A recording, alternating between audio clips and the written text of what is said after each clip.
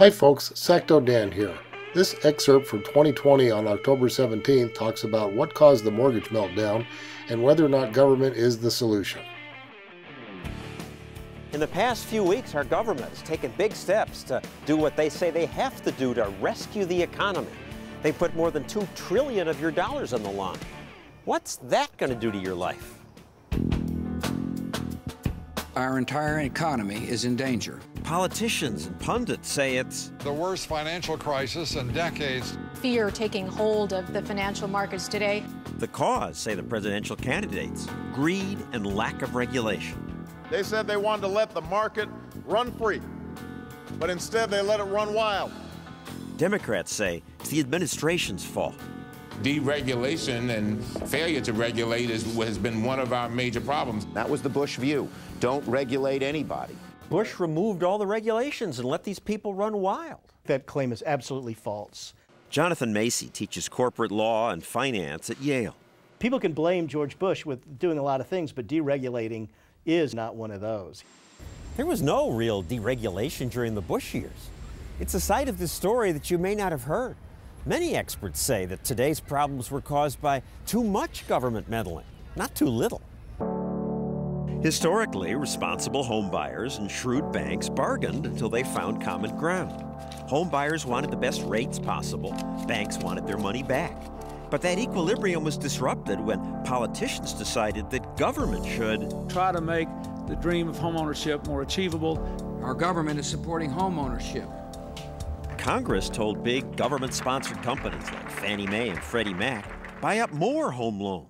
Politicians had this goal of being able to wave about the claim that homeownership rates are at an all-time high. Seems like a lovely idea. Unfortunately, it was based on people who couldn't afford to pay those loans back once housing prices started to fall. Economists Russ Roberts and Walter Williams say government was essentially insisting the skaters at the rink go too fast. They encourage banks and other lending institutions to make loans to people that the banks and lending institutions themselves would not have done. They would not have taken on that level of risk.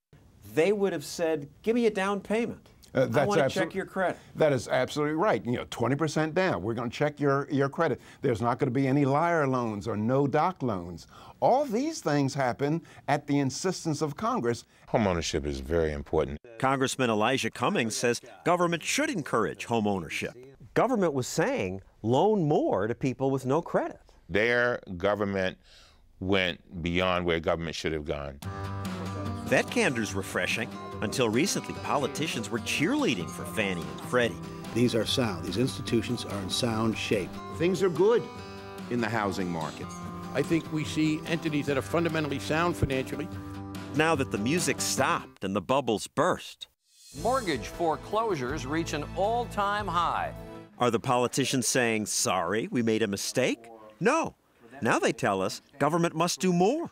The federal government must implement a program. That's very much like you see a building on fire. Would you call the arsonist who created it to help you put it out? No, you wouldn't. But we're calling on Congress that created the problem to help us solve it.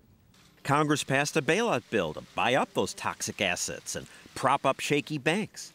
Did that help? Stocks dropped 800 points today before... Apparently not. These people are saying, we've got to fix it. Give us the authority. And look what's happening. It's getting worse, not better. It's just a panicked overreaction. Without a rescue, we were told, America will spiral into another Great Depression. If government doesn't act, says Congressman Cummings, his constituents in Maryland won't be able to get credit to buy homes and cars. I have a duty to try to protect those people. Taking billions from taxpayers and giving it to these banks that made stupid decisions is going to help those people? We've got to stop the bleeding. But wait a minute. Actually, I can have an approval decision for you in just a few minutes. We hear that credit's locked up, things frozen, but you can go out now and get a loan for a house if your credit's good. Refinance with LendingTree. Are you sure it's right for the government to do something? Maybe the government should do nothing. Well, the problem Let the market is handle. We can't afford to continue to do nothing. But bailouts just encourage more reckless lending and will prolong the crisis, say Roberts and Williams. The problem is when you start saying, nobody can make a bad decision. We'll always take care of you. They say these companies are too big to fail. No company is too big to fail. Business failure is just as critical to a market system as business success. It tells people that you're doing the wrong thing.